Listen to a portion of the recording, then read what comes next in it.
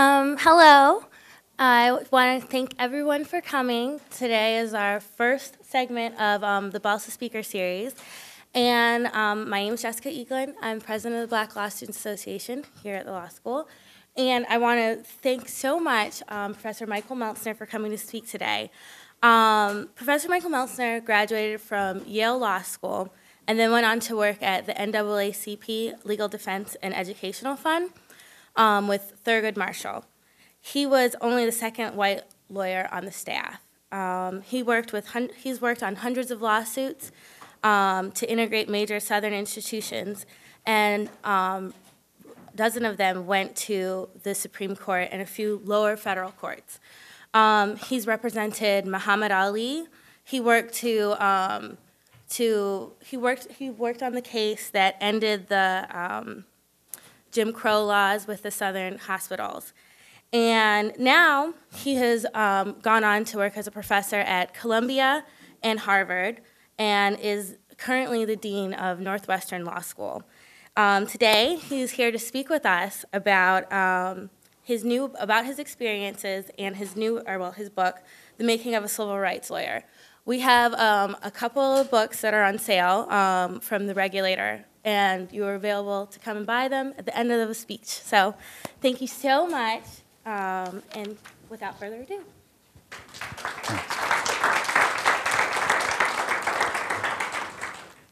Well, first, thank you, Jessica, and thank you, BLSA, for having me, and Duke for having me. Please, if I'm not being heard, someone scream and shout in the back. First, a minor correction, it's Northeastern Law School, and in Boston. It's the only co-op law school in the United States, work-study law school. It's a fabulous place. And fortunately, they let me out of the jail called the deanship some years ago, so I don't have to go around and count the chairs and worry about the light bulbs and the budget. So I'm now back to just teaching. I'm going to tell you today about 5 lawyers who I worked with at the Legal Defense Fund. I'm going to try and give you cameo portraits of them, and from the perspective of a new lawyer, of me as I was starting out or in my relatively early years. Derek Bell, Thurgood Marshall, Jack Greenberg, Jim Nabrett, a guy many of you probably have never heard of, but who's a tremendously important person in the development of civil rights law, and Anthony Amsterdam. But first, I want to say, and I will move through this at I hope a reasonable pace, because I'm really more interested in your questions than hearing myself talk. So if you have any questions or comments, please let me have them after I discuss these lawyers. But before, I have to say that for me, this is not just a matter of talking about the old days, good or whatever they were, but I think there's a tremendously important linkage between the civil rights activism of the days in which I'm writing about and the constitutional crises that we confront today in this country, and which you, as beginning lawyers, are going to have an opportunity to participate in resolving. I needn't go through, because it's not a lecture about the FISA court or the rules that should govern terrorism proceedings. I'm not going to go over those actions of the administration that are really, I think, the source of the crisis. But I do want to point out several ways in which what's going on are or should be of particular interest to lawyers and law students. The first is the effort on the part of the administration to redefine settled terms like torture, and the resistance to precedents and court decisions and other decisions that have defined these terms in certain ways. This is a matter of extreme importance, I think, to the bar and will be the subject of future debate and litigation. Second, perhaps even more important, is the effort to withdraw jurisdiction from the federal courts in not only habeas corpus proceedings, but others, which is really a way of trying to reduce the accountability of the executive branch. And thirdly, interdependent with what I've mentioned, the way in which the administration takes the position that the language in Article 2, which talks about the president being the commander-in-chief, trumps virtually everything else in the Constitution. These are the sources of issues which I hope many of you will have an opportunity to play a role in resolving. And if there's any subtext to my book, it's that this is a life worth having. And it needn't be played out in a non-governmental organization, although that's the way I did it, in a nonprofit. One of the few hopeful things about what's happened in this particular area, in this national security area in recent years, is that the private bar has played an essential and important role in representing clients and bringing issues before the courts. So I hope you'll see the connection between the way in which the civil rights bar used the courts and other agencies in the past and the challenges of today.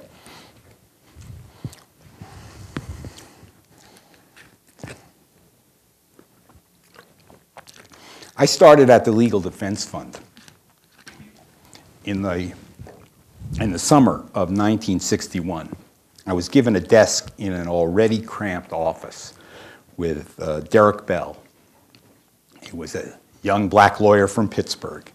He'd been hired by Thurgood Marshall the year before on the recommendation of William Hastie, who was then the only African-American federal judge in the United States. He was on the Third Circuit.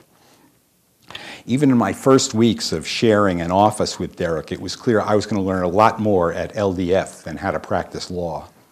He was later, as you all know, going to become an imposing and controversial figure in the legal world, a prolific author of legal treatises and provocative fables about the enigmas of race in the modern world, and not incidentally, a fierce critic of the Legal Defense Fund way of doing things, as well as the first Harvard black law professor and the first black dean in the University of Oregon Law School.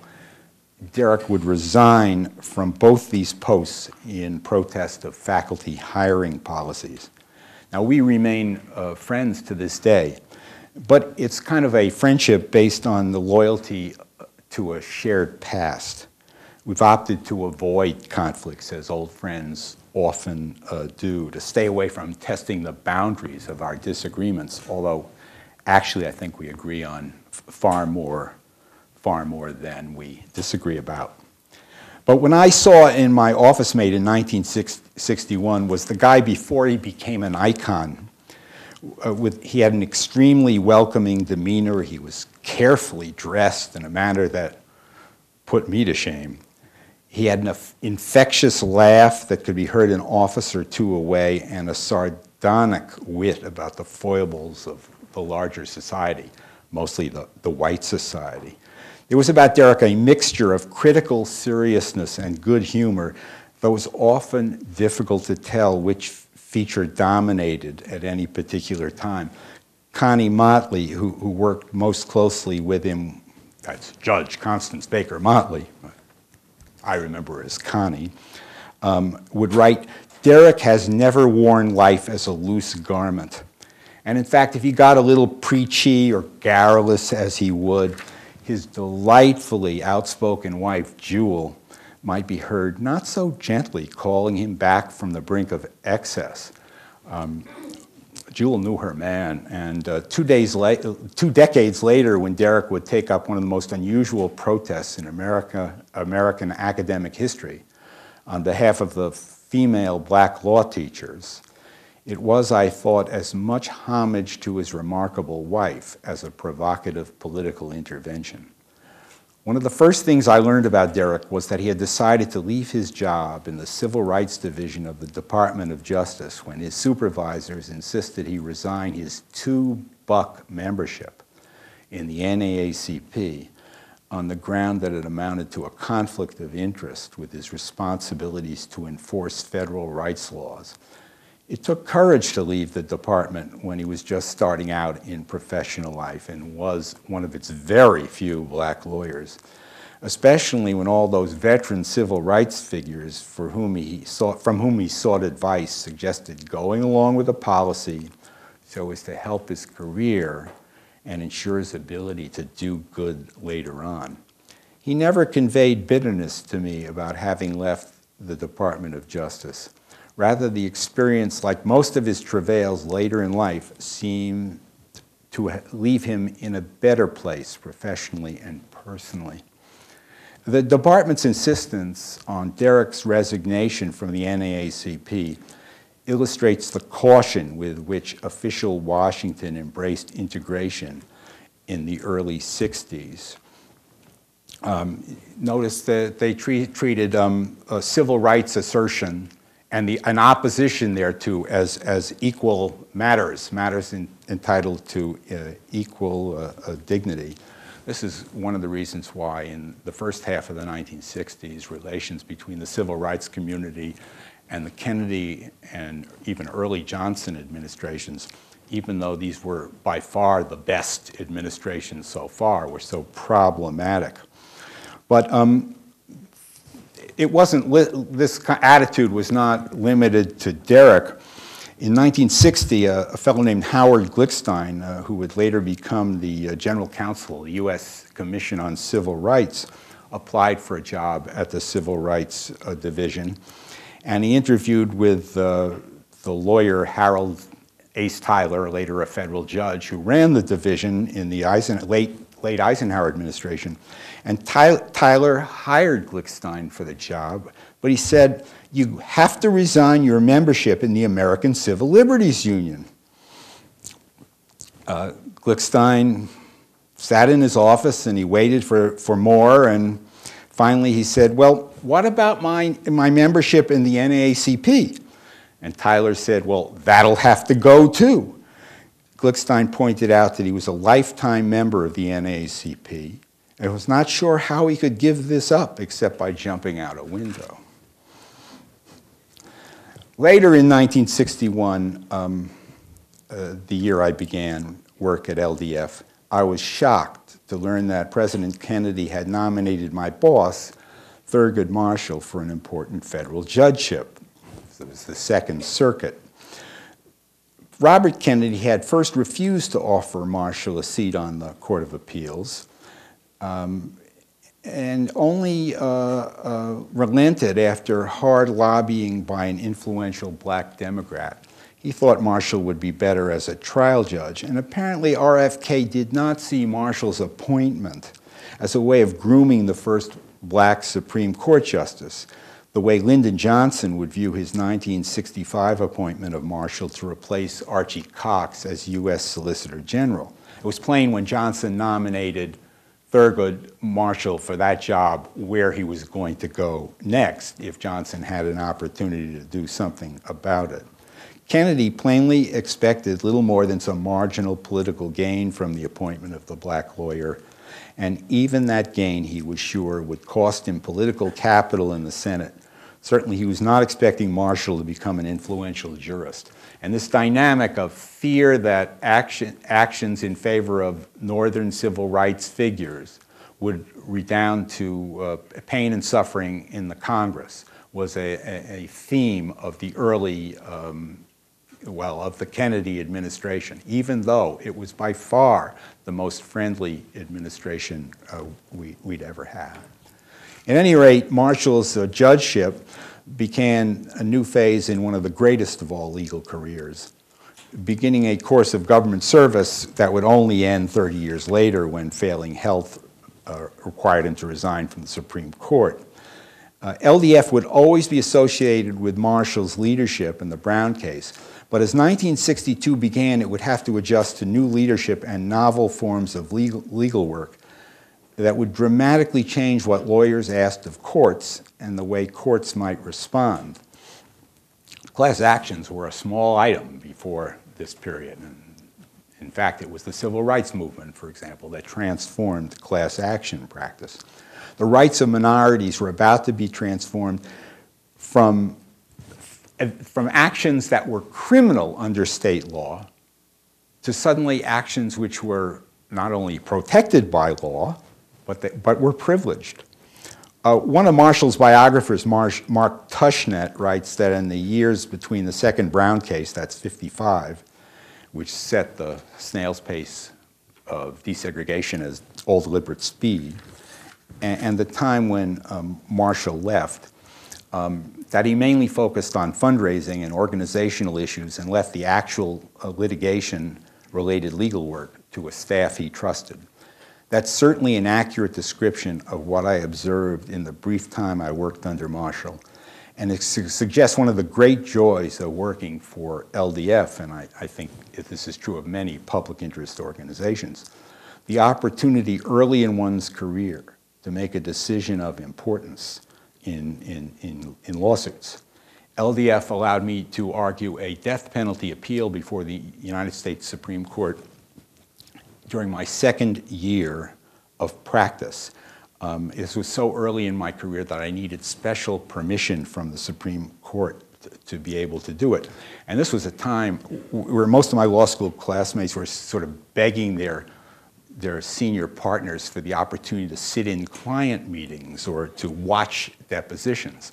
This was a period where I loved going to cocktail parties. Though he wasn't present every day, Marshall was still a looming presence at LDF offices in New York.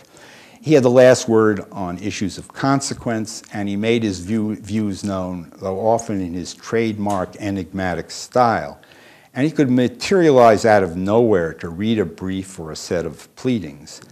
As almost everyone who has worked closely with Marshall can attest, he used jokes and stories as a way to connect with people as well as to convey a point of view. The jokes especially made him flesh and blood, and they are for me an antidote to this sort of a bloodless deification in certain circles after he became a justice. In one memorable story that I doubt he told later in life, he underscored his own notoriety and also poked fun at a kind of competitor, the flamboyant Harlem politician Adam Clayton Powell. Marshall recounted to staff members who were sitting in his office one day how the elderly African-American elevator operator in a New York residential apartment building had greeted him. You know, they used to have people who actually drove elevators.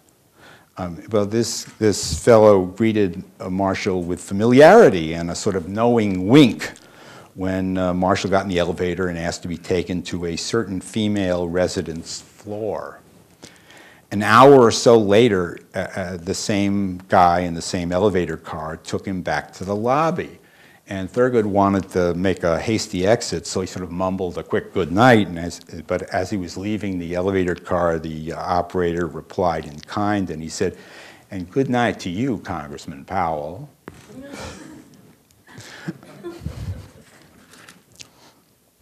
Jack Greenberg, who took over the Legal Defense Fund's reins from Marshall, dubbed this period, the first half of the 60s, the era of trench warfare. The lawyers were engaged in an agonizingly slow battle to eliminate the vestiges of legal segregation, to enforce the rights won in court, and to protect their own position from attack. I mean, the strategy of states, especially Alabama and Virginia, was to maximize the demands on organizations like the Legal Defense Fund, so they had very little time and money left to bring affirmative litigation. As in the trench warfare of World War I, it seemed as if both sides would be frozen, immobilized forever in their dug-in positions. As a leader, Greenberg was totally different from Marshall.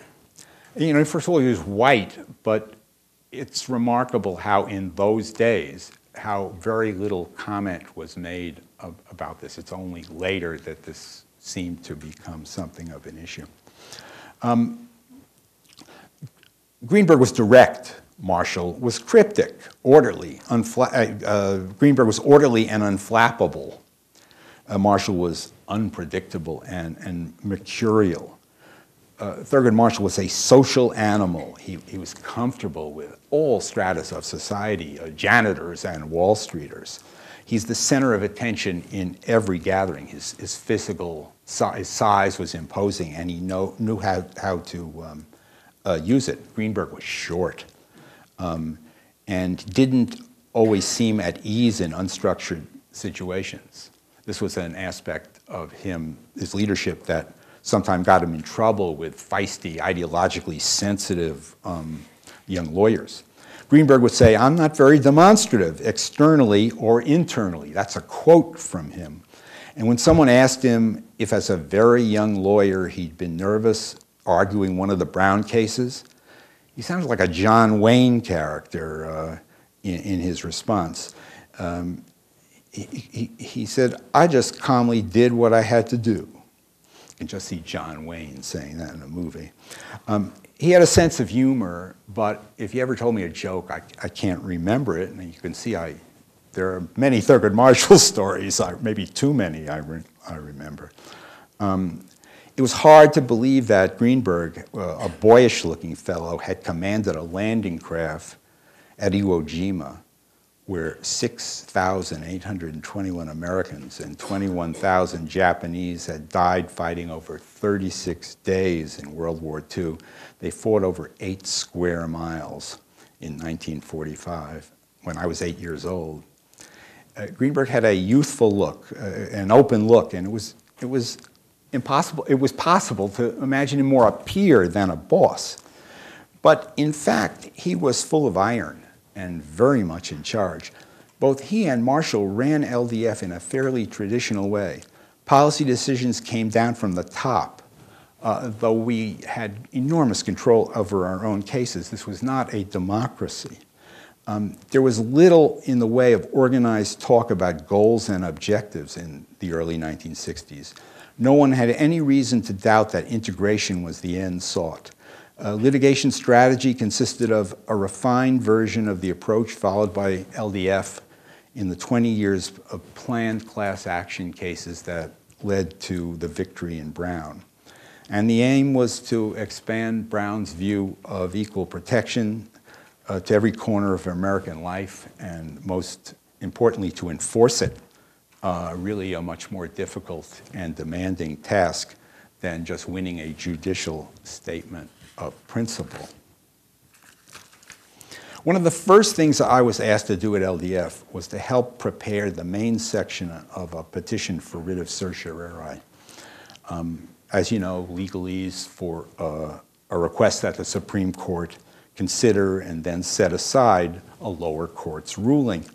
Since 1925, when Congress finally acceded to the wishes of the justices, the court has had virtually total control over its docket. And again, as you know, it approves only a tiny percentage of requests for review, and even fewer now than it did even a decade ago.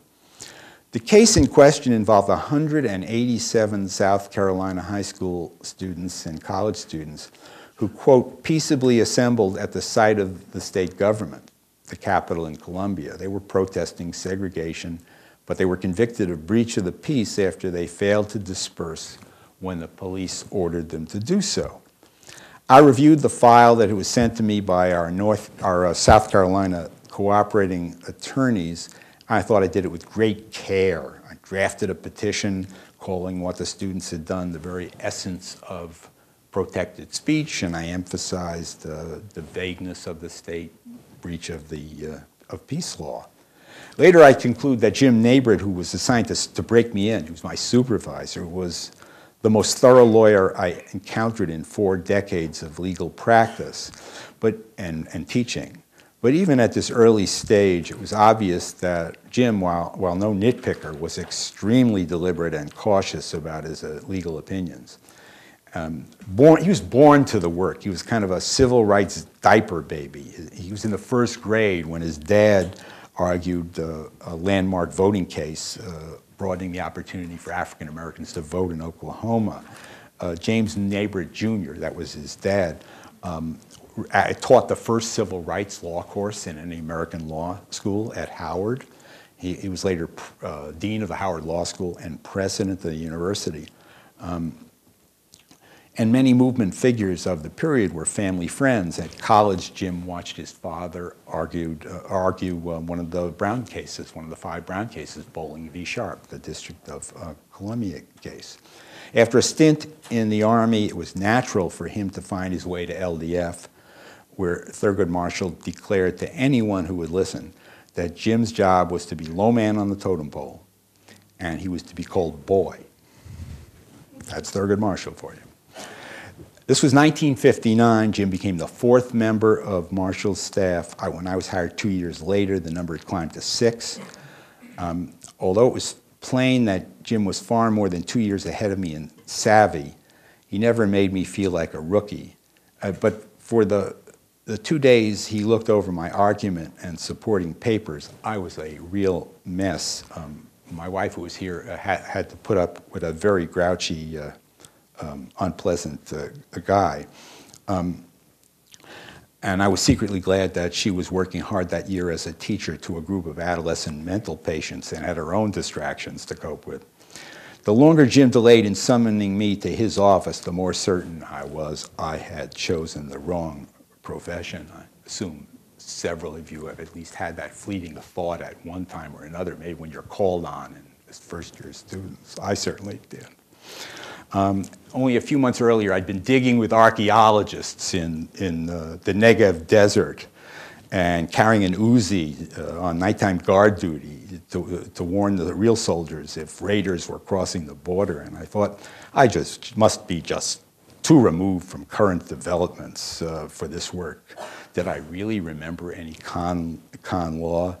Had I said enough in this petition for writ of certiorari, or was it too much to overcome the long odds of getting a review granted? So when Nabret finally returned the draft, he came to my office, which was a shocker, and he folded his 6+ feet into a chair, and he was the very definition of casual. He told me some anecdote about a trivial office incident, and because we all smoked in those days, he lit up something called a King Sano, which was a cigarette with a filter about as thick as a slice of pumpernickel bread, which made you feel that maybe it wasn't as bad for you as it was. So I relaxed, but I should have been on my guard. Jim's lungs strained to inhale, and he spoke in a voice so low that I had to lean toward him across the desk to hear.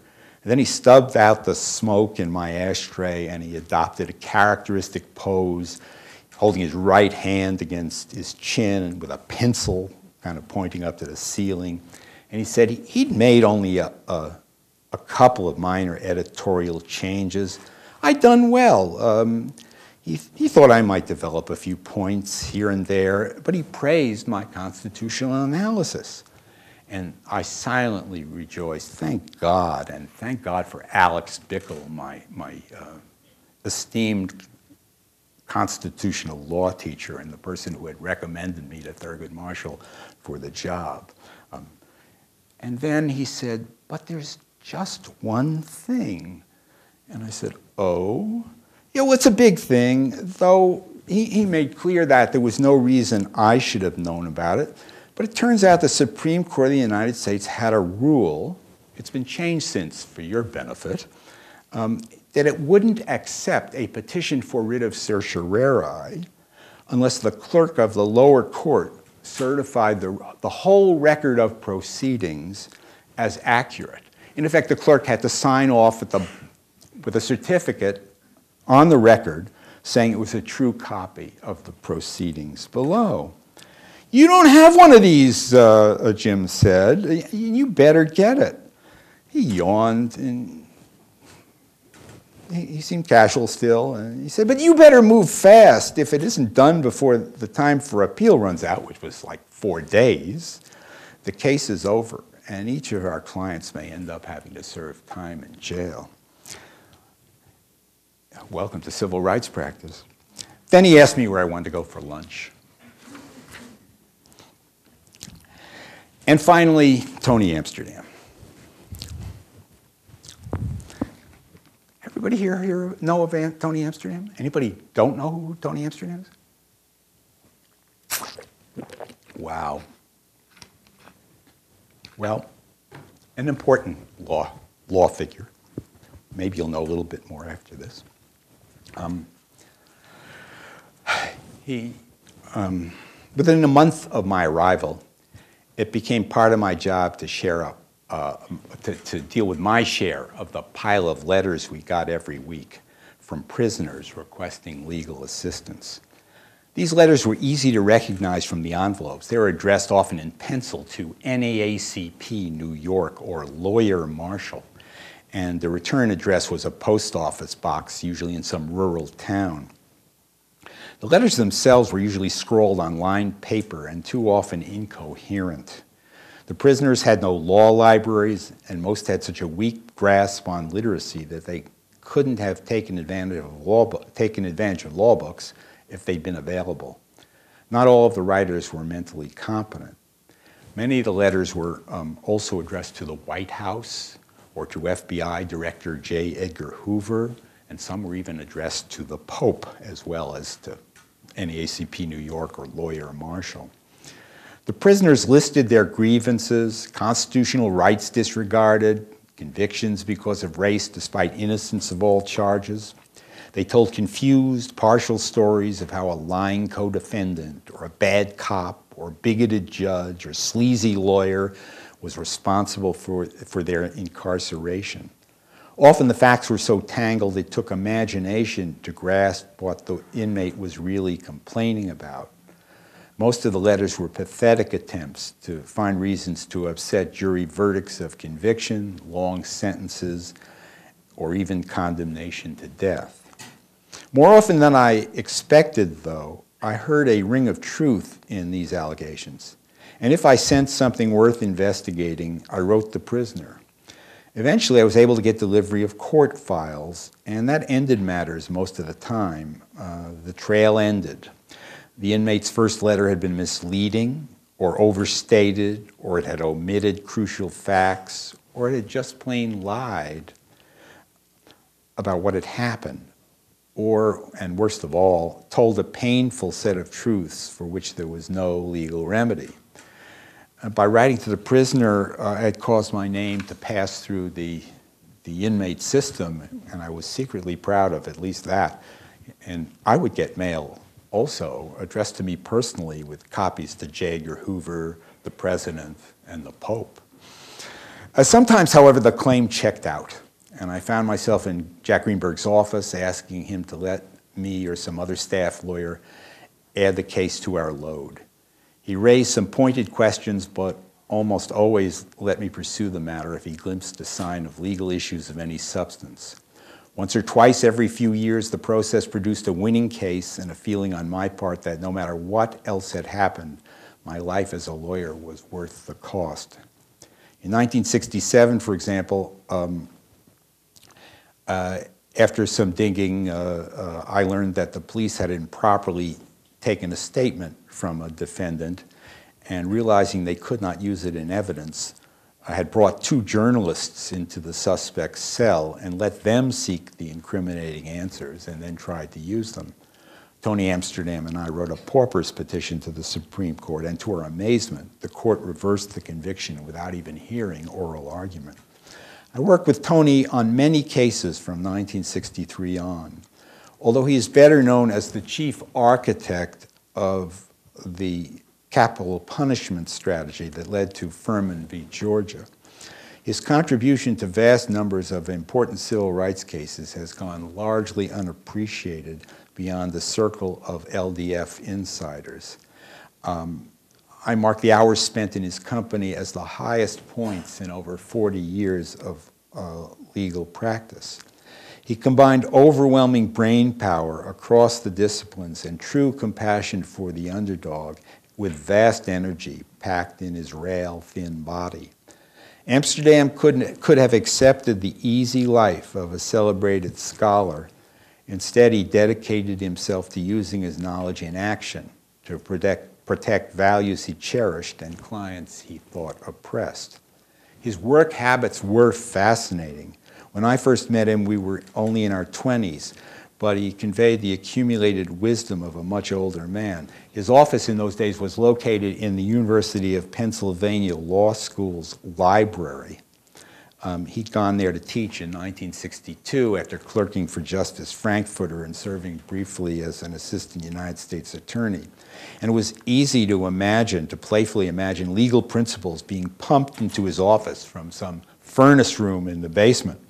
I thought I worked hard, but it was immediately clear that compared to him, I was a part-timer. He sat behind a mountain of law books of every description and every recent decision, thousands a year, reached by every federal circuit court. He regularly slept but a few hours a night, and he left the impression of having skimmed at least all of those decisions and also of rarely leaving the premises. Because he found it hard to say no to requests for assistance, he had to adopt a set of quietly evasive tactics to get time to do his work. He had a day job. He was a law teacher, a prolific scholar, and he worked with LDF on many cases. And then there were the never-ending list of phone calls from lawyers who wanted a brief consultation. He never took a fee, as far as I know, for this work. He would carry drafts of legal documents in what must have been a dozen red pens and disappear for several days. He'd be unreachable. And then all of a sudden, he'd materialize magically early one morning, and he'd smack down on my desk a revised version of a brief or pleading. I tried to remember at the end of this case, if I tried to think that I shared the lawyering here, but there was amazing stuff in those drafts.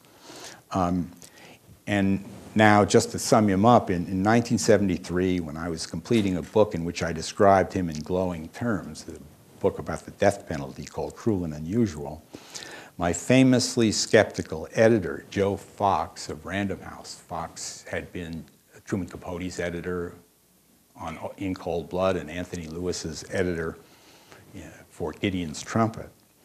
Fox was paging through my manuscript, and he looked up at me, he deadpanned. Does this guy have any faults you know of? He was telling me he didn't like anybody looking this good. Everybody has feet of clay was what this cynical New York editor was conveying by saying, does this guy have any faults you know of? I was really stuck. Well, Joe, you know he has a degree in art history, was all I could come up with. And he actually likes those ridiculous 16th and 17th century European Mannerist paintings. Fox looked at me longer than I liked. He deeply inhaled one of the Camel cigarettes that ultimately killed him, and then turned the page. Thank you.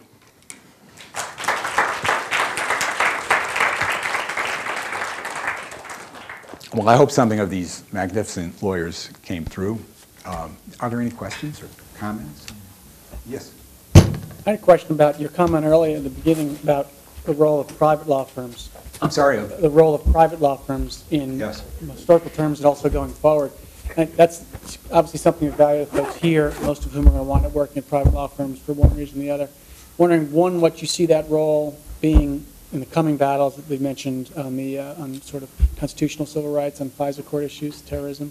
And two, what could junior associates, first-year associates, in terms of change affecting that role, or even before that, choosing firms that they think are going to be able to play a role? Well, I think the first thing to recognize is that junior associates have more power than they probably think they have. One of the aspects of both, I think, of both law schools and law firms is that they are keen to get a sense of where the new people coming in are. And so if new hires are interested in such issues and are bringing something from their experience in law school about those issues, I think there are people who are eager to listen. That doesn't mean that these law firms are going to turn on a dime just because some new associate is interested in a particular case, but I think it would be quite unfortunate to underplay the importance of simply the cultural values that are being brought in. I think it's a long history of law students conveying where they think the profession is and where they think their careers are. And the only thing that stops that is, I think there's a lot of self-censorship, which I hope is resisted. With respect to these firms, I think this is, there has been a fairly spontaneous movement. It obviously doesn't apply to all firms, and that means that, again, when you're looking for a job, you've got to ask yourself, do you really want to spend your time in a firm with a culture that may not be yours? I think the number of firms that have gotten involved, despite the fact that many of the people who pay the bills are representatives of large corporations which may have totally different, or feel they have totally different interests, is rather impressive. To be sure, lots of law professors and others and NGOs have been involved in these cases, but the number of law firm lawyers at all levels is real. And as for junior associates, well, you know, the Waxmans of WilmerHale may be the people whose name is first on the brief, but you can be sure that the newcomers, especially when they've expressed an interest, are going to be playing a role. And I think those roles are transformative. I'm quite surprised at the number of firms that have gotten involved myself. And it plays into my notion, which is public interest practice should not be thought of as you have to go to work for this good guy organization. It's a way of life. It's a way of looking at the law. And there are so many ways of playing that out that I don't think that anyone, you can take almost any legal job and find a way to express that if you want to.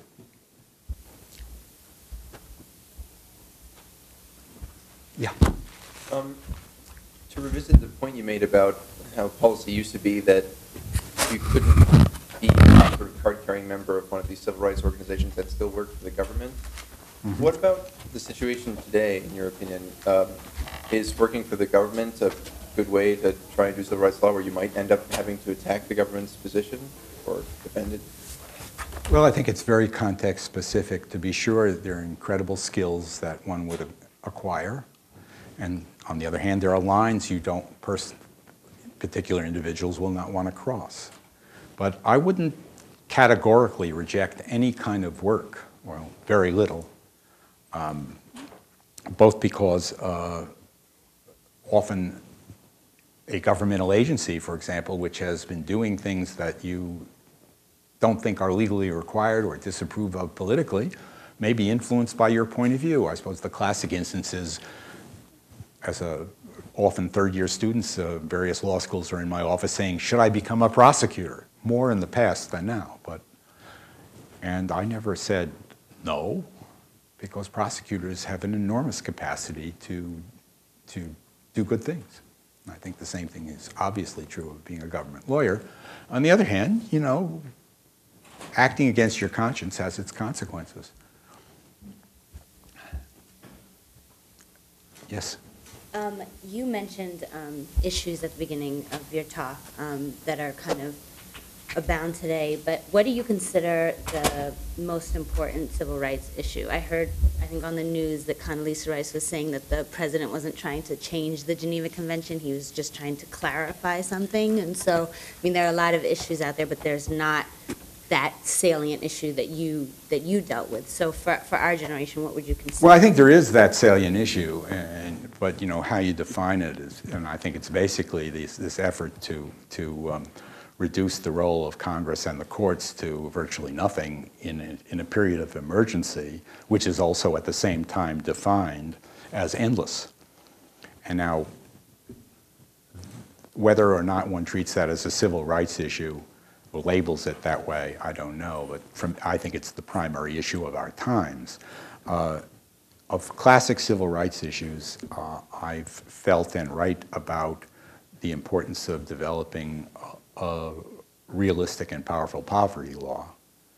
And I had this glimmer of hope for about 10 seconds in the Katrina aftermath that people would get that message. And of course, it doesn't seem to have happened, but I think that's the leading domestic issue and has been for a long time. Yeah. Well, thank you very much for coming. I appreciate it.